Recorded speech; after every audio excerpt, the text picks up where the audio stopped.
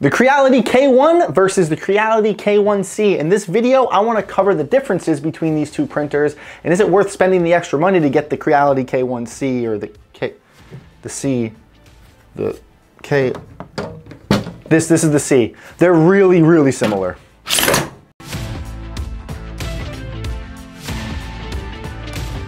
Hey guys, what's up? Welcome back to the channel. My name's Frank, and today we're going to be comparing the Creality K1 versus the Creality K1 Carbon. I mean K1C. What did I say? Anyway, these are two really cool little printers. They're bite-sized Ender 3, you know, not bed slingers, the Core XY machines, and both of them are really good. We're going to be going over the specs on them, the differences, the price points, and then we're going to start talking about the capabilities of both of them, and then my personal experience abusing both of them for months, using them to print things like Etsy orders and all of that. Now, looking at them with just quick first glance, they're pretty much the same thing. Without it being written on the front of the bed right here, you can see it says K1C down there, and not looking for the camera that's included in the K1C, you really can't tell the difference on these machines. They're the same thing. They both have the same build volume, 220 by 220 by 250, so like I said before, an Ender 3 size, and they are a Core XY machine. This way, the bed moves down and the nozzle head moves around inside the printer. They're both fully enclosed printers. They don't have much of a footprint. They fit really nicely. They're actually surprisingly light, all things considered.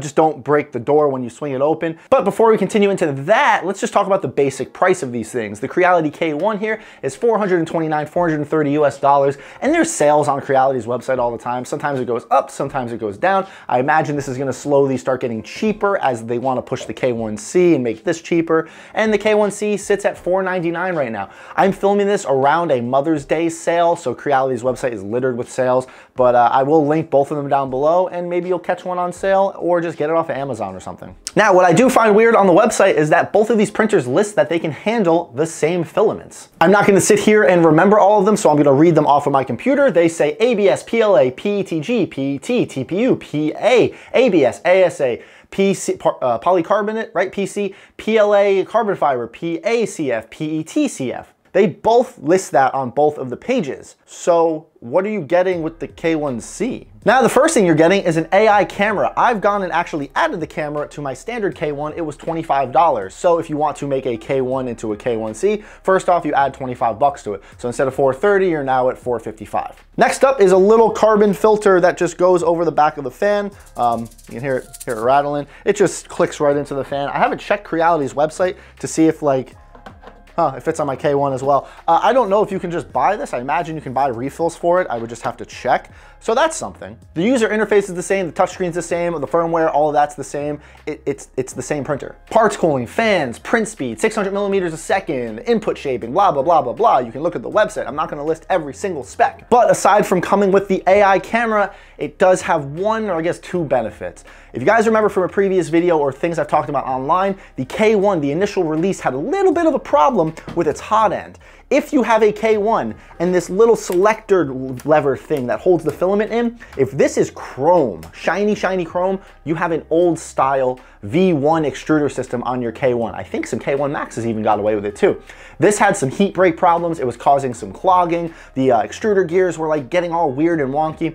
They've since gone and fixed and released new versions of that. I think you could, for a while there, you could actually get a kit that they would provide. I don't know, a lot of them are fixed now though. So if it has like a brushed stainless look where you can kind of see a reflection in it, hopefully you know the difference between chrome and brushed stainless. Maybe there's a photo on screen right now.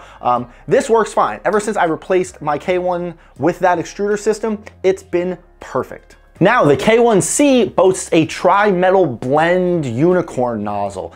Basically, it's a quick swap nozzle extruder system that's made for tougher materials. Glow-in-the-dark filaments, carbon fill filaments. The nozzle isn't going to wear down as quickly or at all if you're running the tougher filaments through it. It doesn't mean you can't run those same filaments through the K1. You're just going to put more stress on your nozzle, and it's going to start to wear it down and widen it out. That's all. So you have a fixed and improved nozzle. They said they also modified the extruder gears. I haven't taken these apart to really see if the extruder gears themselves have a big difference in them, but they've both been performing just fine, and I haven't had any weird clogs or issues with either of them. Now, I want to tell you guys a quick little story about my experience with the K1 and the K1Cs. I had a Creality K1 for a while. I didn't like it at first. If you want to go look at that review video, you'll kind of understand why. But it wasn't bad. It wasn't a bad printer. I just didn't like some of the choices they made on it, like having to use glue on the bed on a $400 or $500 printer. Wasn't a big fan of that. But I've since retracted that. The printer works great, and both of these, actually all three of these, have been pumping stuff out for my Etsy.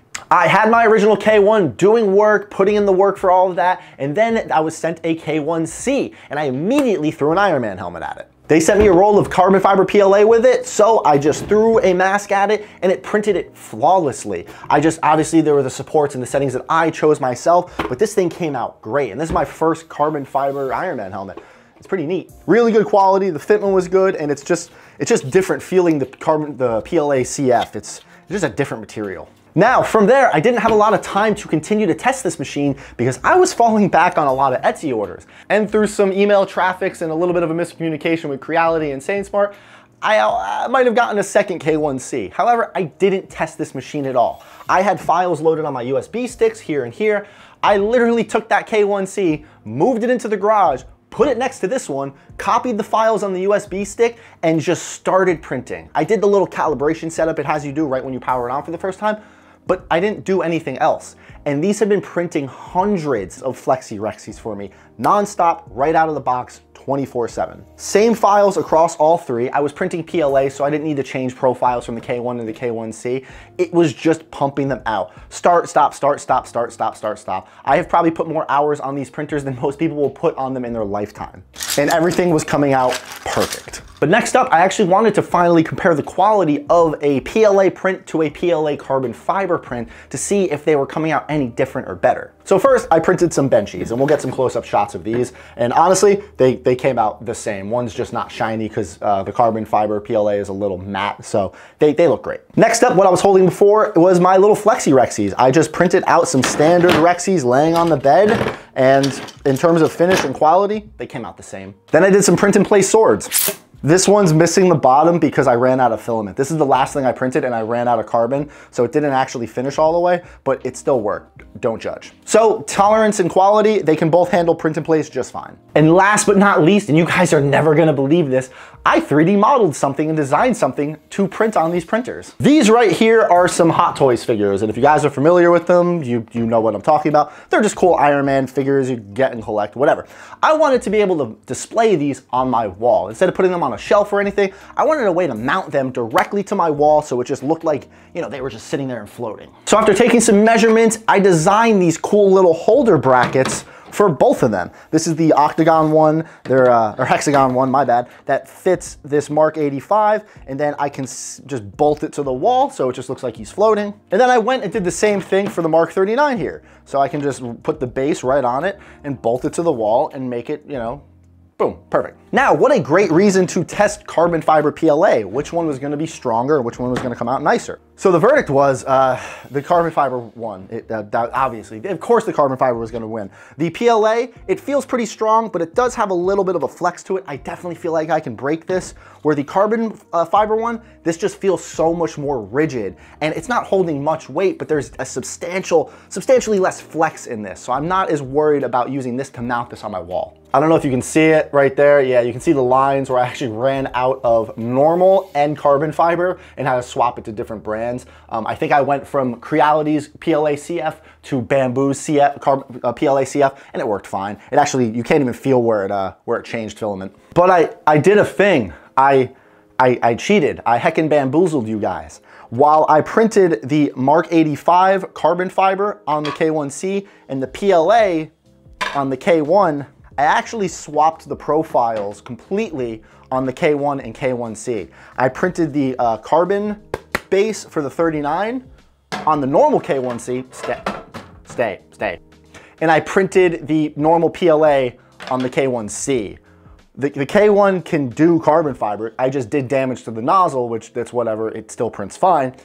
There's no difference. They printed fine. What I'm getting at is they're the same printer. Again, the K1C is just gonna last longer because it has that nicer nozzle. That's about it. If you don't care about the camera, you're not gonna need the camera. You can also just buy better nozzles for the K1. You get the hardened steel tips or whatever. Creality sells better nozzles for this thing. So if you just wanna save some money, you can throw better nozzles at this and you don't need the K1C. But if you're asking me, spend the extra 70 bucks, get the better extruder, get the better nozzles, and get the AI camera, and then you just have a printer that can do more for a longer period of time instead of having to worry about the K1 just wearing down. And last but not least, just my general experiences and opinions on these printers. If you guys happen to see my 3D printing devil fruit video where I printed a bunch of devil fruit for the wall back there, all of those fruits were printed across my K1s and K1Cs. And since I have two K1Cs, the K1Cs did more work than the normal K1. And honestly, they killed it. I had no issues with any of the filament. I didn't have any clogs. Any failures were my fault for maybe filament running out. Mullen, if you're watching this, you're not, but your glow in the dark filaments, where it releases from the roll at the end, it's too sharp. It gets stuck on the roll. And it's really annoying because then the filament sensor doesn't get tripped. It's not the printer's fault, it's your fault, fix it. So again, for things like my shop, I've just gone and loaded all the G-code across all three printers. And when an order comes in, I hit print and it just goes. The repetition and reliability of these things has been great. I get an order, I walk in, I hit print on whichever one I need to print, and I walk out of the room and I come back and it's printed. You know, obviously I need to load the filament up, but you get it. We're at a stage where printers are fire and forget, and that should be the standard. That should be the norm. I shouldn't have to sit there and watch the first layer every time. I should be able to trust the machine. When I say go, it goes. At the end of the day, both of these printers work. I haven't had any weird glitches or issues or catastrophic failures. They're reliable out of box. They take a couple minutes to set up, and this is what the future of printing should look like. A lot of companies are doing this. It's not just Creality. Bamboo's been doing this for a while. Maybe one day Elegoo will hop on that train and we'll get some good Core XYs from them instead of the giant Giga Storm, Orange Storm thing that they just made. Make a smaller printer. It's too expensive. So in grand summation, if you guys are in the market for a printer, you're looking at the Creality K1 or K1C, just ask yourself, do you want a nozzle that can do a little bit of tougher materials over the long term and you care about the AI camera? Or is it just gonna be in your studio or office? Occasionally you're gonna print some stuff and it's gonna be PLAs and PETGs and all of that. The K1 isn't a bad option. And like I said, I believe this is gonna just continue to get cheaper and cheaper as they push out new printers.